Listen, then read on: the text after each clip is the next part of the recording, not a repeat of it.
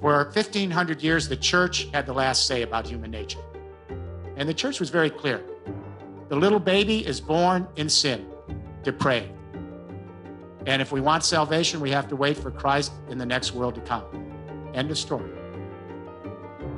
The Enlightenment philosophers took on that worldview, and they came up with a different equation for what human nature is all about. John Locke, the great political philosopher of the Enlightenment, said babies are born tabula rasa, blank slate. They're not born in sin. He said, however, there is a predisposition to acquire property. Somebody should have caught him on that. Adam Smith said that our key nature is we're born with a drive to be autonomous and to pursue our material self-interest in the market. Later in the 19th century, Jeremy Bentham said, little babies are actually born with a desire to have pleasure and to avoid pain, and we are driven by utilitarian desires. Charles Darwin said, every organism, their drive is to secure their survival by reproducing themselves. And finally, the capstone of that century, Sigmund Freud, he said, actually little babies are born with an insatiable sexual appetite and want to extinguish their libido. Is that what it's all about, our little babies? When that little baby came out and mom and dad looked in their eyes, is that what we were seeing? Evil, depraved, rational, calculating, detached, autonomous, self-interested, driven by materialism, and seeking to extinguish their libido. If that truly is our human nature, I suspect we're doomed. I just don't see any way that human beings are going to come together and create an interdependent, interconnected, sustainable, and just global economy and address the issue of healing the biosphere if that's our human nature. Do you? In the last 10 years, under the radar, there's been some very interesting developments in evolutionary biology, neurocognitive science, child development research, and many other fields, which is beginning to challenge some of these long-held shibboleths that we've had about human nature and the meaning of the human journey. That we are actually soft-wired for sociability, attachment, affection, companionship, and that the first drive is the drive to actually belong. It's an empathic drive. All humans are soft-wired with mirror neurons so that if I'm observing you, your anger, your frustration, your sense of rejection, your joy, the same neurons will light up in me as if I'm having that experience myself. Now, this isn't all that unusual. We know if a spider goes up someone's arm and I'm observing it going up your arm, I'm going to get a creepy feeling. What is empathy? It isn't I just feel your pain. When little babies are in a nursery and one baby cries, the other babies will cry in response. They just don't know why. That's empathic distress. It's built into their biology.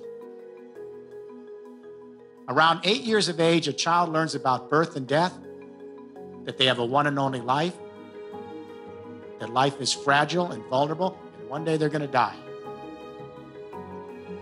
So when a child learns that every moment is precious and that they have their own unique history, it allows a child to experience another's plight in the same way. That other person or other being has a one and only life. It's tough to be alive. They're struggling to flourish and be, and the odds are not always good. We've empathized because we felt their struggle, and we show solidarity with our compassion. So here's the question. Is it possible that we human beings who are soft-wired for empathic distress, is it possible we could actually extend our empathy to the entire human race as an extended family and to our fellow creatures as part of our evolutionary family and to the biosphere as our common community? If it's possible to imagine that, then we may be able to save our species and save our planet.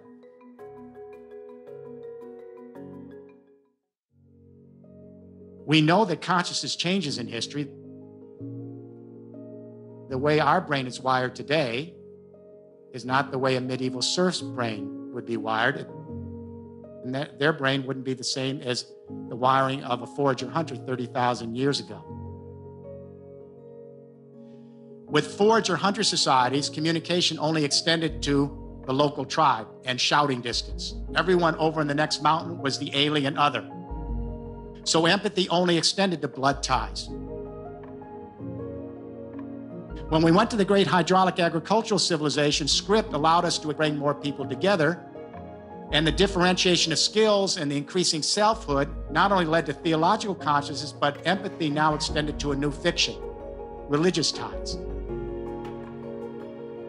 Jews start to see all other Jews as extended family and empathize with Jews. Christians start to see all other Christians as extended family and empathize with Christians. Muslims, the same. When we get to the 19th century, the Industrial Revolution, and we extend markets into larger areas and create a fiction called the nation state. And all of a sudden, the Brits start to see others in Britain as extended family. The Germans start to see Germans as extended family. There was no such thing as Germany. There was no such thing as France. These are fictions. But they allow us to extend our families so that we can have loyalties and identities based on the new complex energy communication revolutions we have that annihilate time and space. But if we have gone from empathy in blood ties to empathy in religious associational ties to empathy based on national identification, is it really a big stretch to imagine to connect our empathy to the human race writ large in a single biosphere?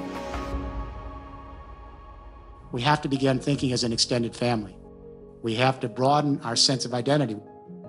We don't lose the old identities of nationhood and our religious identities and even our blood ties. But we extend our identity so we can think of the human race as our fellow sojourners and our other creatures here as part of our evolutionary family, and the biosphere as our community.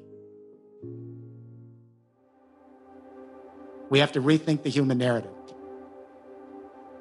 If we are truly homo empathicus, then we need to bring out that core nature. Because if it doesn't come out and it's repressed by our parenting, our educational system, our business practice and government, the secondary drives come. The narcissism, the materialism, and the violence, the aggression. Empathy is the opposite of utopia. Exact opposite.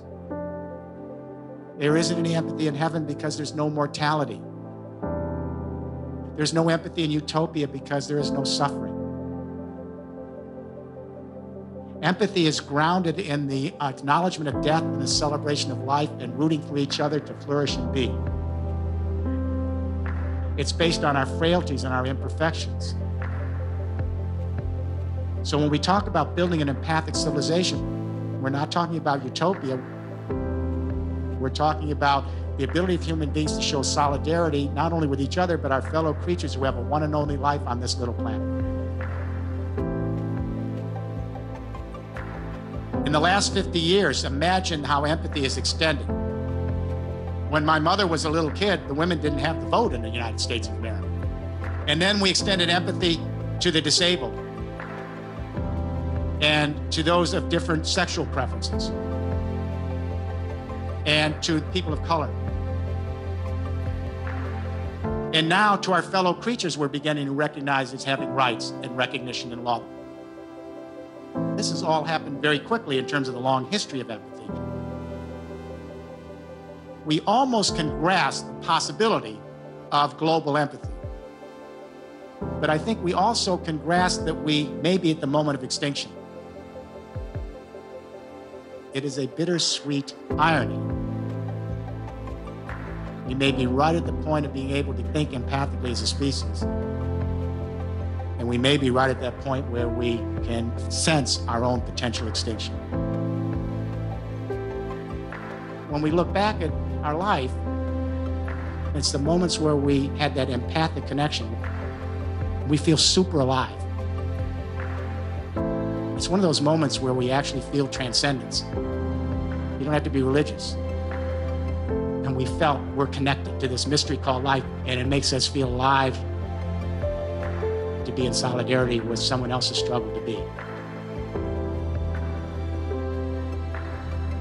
That would make a darn good civilization if all of us felt that way.